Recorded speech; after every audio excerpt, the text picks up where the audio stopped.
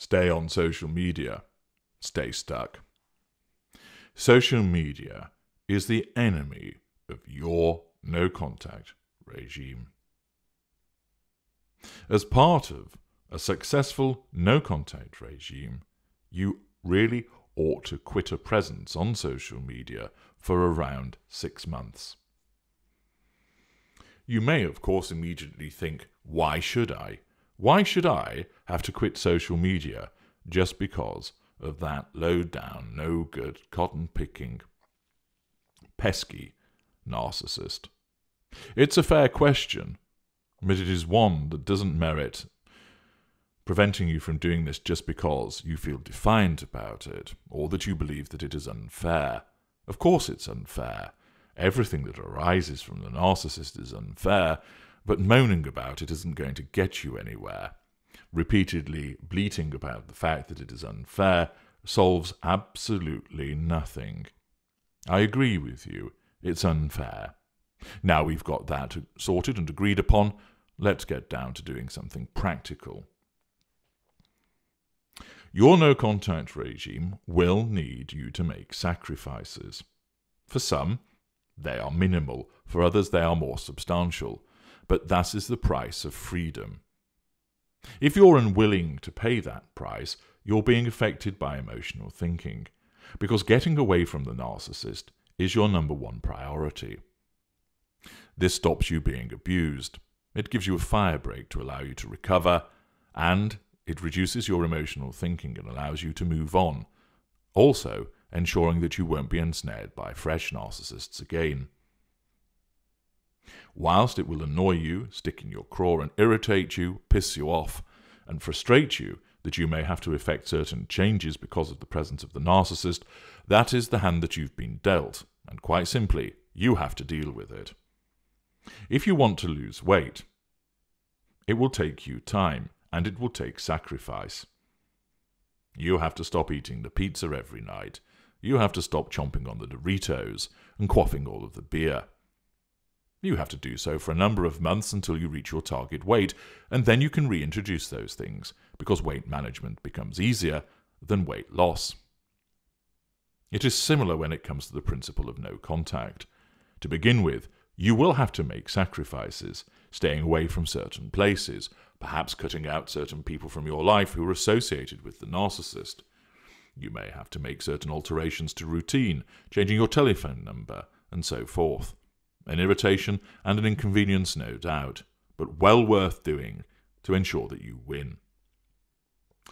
It's no different when it comes to the issue of social media. You ought to quit it. Here's why. Social media is a conduit for you to be hoovered. Many narcissists utilize social media, not all, but most do, as a method of trying to contact you.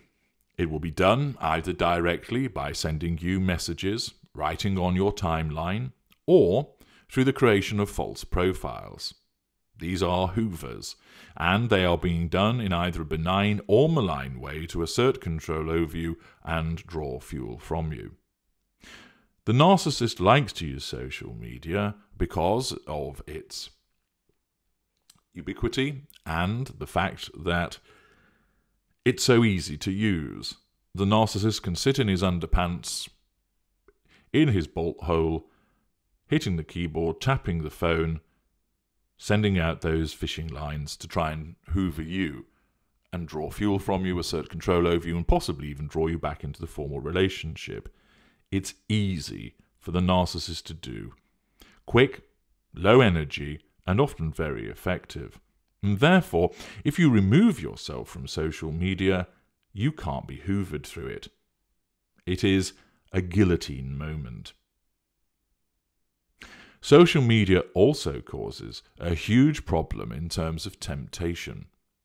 As you know from my work, the imposition of total no contact means staying out of the 5 arenas of interaction. And one of those arenas, the third one, is not doing things in relation to the narcissist. This covers such things as not washing the narcissist's socks, running around after him getting his medication, not sitting outside his house snooping to see who's there, and most of all, not watching what the narcissist is up to on social media. Far too many people fall to the ease of going to social media and trying to see what the narcissist is up to. You do not need to do this.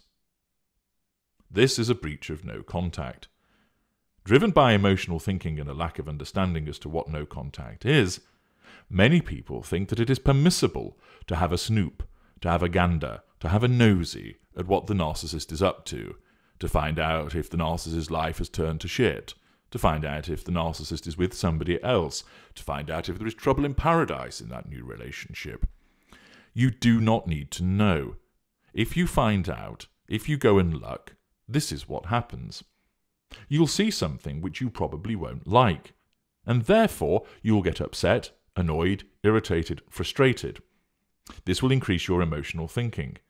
You are then likely to enter other arenas of interaction by thinking about what you've seen, talking about it with other people, and it might even drive you to contact the narcissist, either through message, telephone call, or in person, and therefore you have occasioned further breaches of your no-contact regime.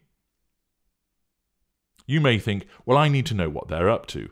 No, you don't. You know that you're dealing with a narcissist. As soon as you know that, you're fixed with that knowledge, you don't need to go and look. So often people say to me, HG, I looked on his social media and I saw a picture of him and this new woman. Why is he posting that? And of course my response is, you're asking me the wrong question. You should be asking yourself, why, when I know I'm dealing with a narcissist, am I continuing to look at his social media? If you don't look, you won't have seen the picture, and therefore you wouldn't have to ask the question and be wondering what it all means and getting worked up about it. You're bringing it on yourself. Of course, it is so easy to go and sneak a look at what the narcissist is up to. And many people think that doesn't really hurt, and many people think that that's not a breach of no contact, but it is. Because not only is the act in itself dangerous in terms of causing an adverse consequence and increasing your emotional thinking, but it is often a gateway to further breaches of no contact, hindering your progress and pulling you back into the dangerous dynamic with the narcissist. If you come off social media, you'll be far less likely to then go and look at the social media of the narcissist, and of course be far less likely to receive any updates about the narcissist in your own timeline, etc. Therefore, quitting social media avoids getting stuck in that regard.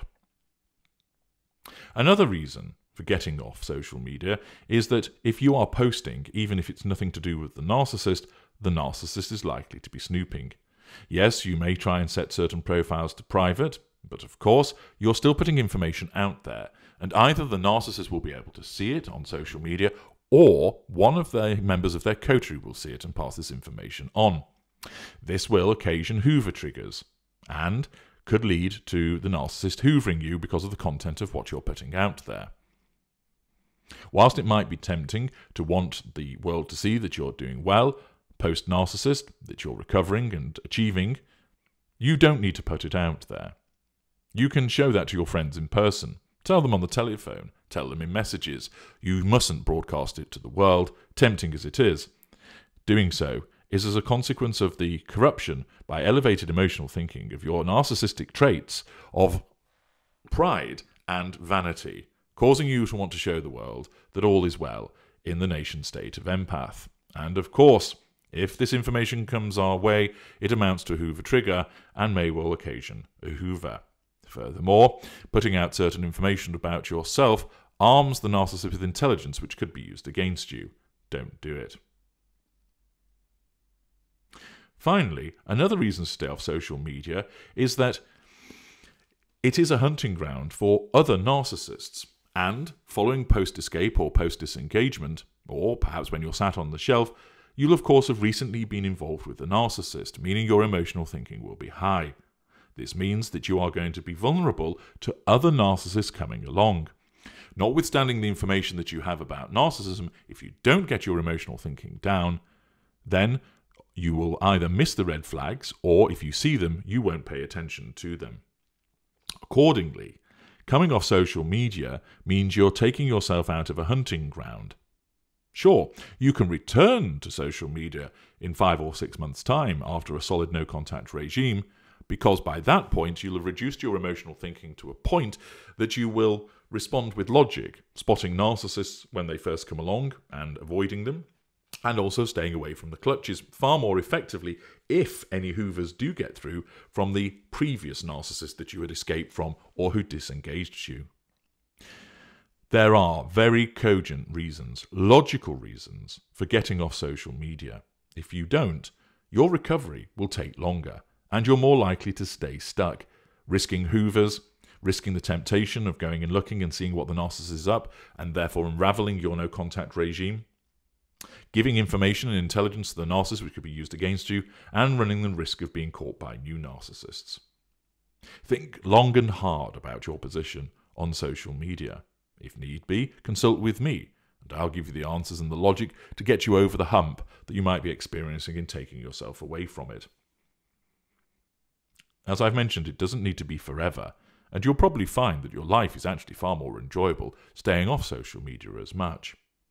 If you must remain, for example, for business reasons, then you must stick to the business side of your social media presence and not the personal side. Don't post anything about your personal circumstances, keep it purely business, but remain vigilant for potential hoovers that will come through the business side of matters. If you must remain, then block, unfollow, unfriend, and ignore profiles that you don't recognize. It's highly likely that these are either the narcissist you've just escaped from or been disengaged from, hoovering you at the appropriate time, or fresh narcissists who don't recognize a boundary and decide that they want to connect with you by saying, "Hey, sugar tits, great smile there." They don't know who you are. Why on earth are they contacting you? Avoid posting about any personal matters if you must remain on social media. Keep it to a conduit whereby you can read about other people and information about other factors, and avoid putting your personal information out there to reduce the risk of the narcissist picking up on this, having a hoover trigger occasioned by that information, and thus raising the risk of being hoovered. Ultimately, however, you ought to look at removing yourself from social media for a period of time of roughly 5 or 6 months to consolidate your no-contact regime, to reduce your emotional thinking, and to avoid the risk of staying stuck. I'm H.G. Tudor. Thank you for listening.